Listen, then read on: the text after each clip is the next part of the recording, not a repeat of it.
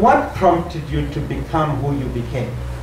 What is the factors that made you say that the struggle for social justice is in fact more important than your life? Because that's what you've given. You've given your life for the pursuit of social justice.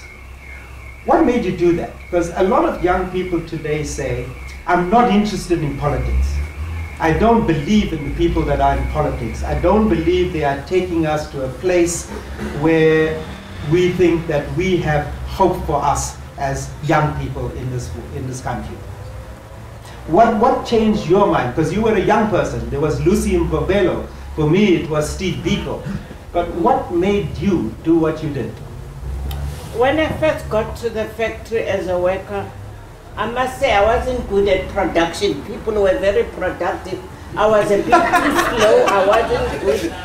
I wanted perfection. In the past, we were looking for honesty, respect, and education. There was a time when we attended negotiations with OK Bazaars. And at those negotiations, throughout the night, and then the employer said, do you want to see our balance sheet? And I said, yes, I want to see the balance sheet. And I turned around to the boys who were with me. I said, what is a balance sheet?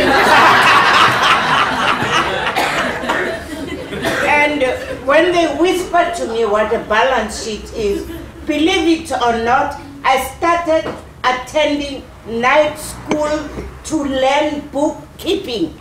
What's your advice to union leaders today? Union leaders are so materialistic. I'm surprised because they are the ones who want to own everything. And union leaders do not confront one another. You seem to be a very accommodative and shielding one another instead of calling one another to order. You are not going to get this world right, and you are not correcting the world by what you are doing. The one thing that we did have, and the principle which I learned from you, was that I may disagree with what you say, but I will defend to death your right to say it. And I think maybe that's an instructive lesson today for the political debate in our country. And it does not make us enemies. Exactly. If I correct you, it does not make you my enemy. It just means that I love you as my brother, I love you as my sister, but do the right things.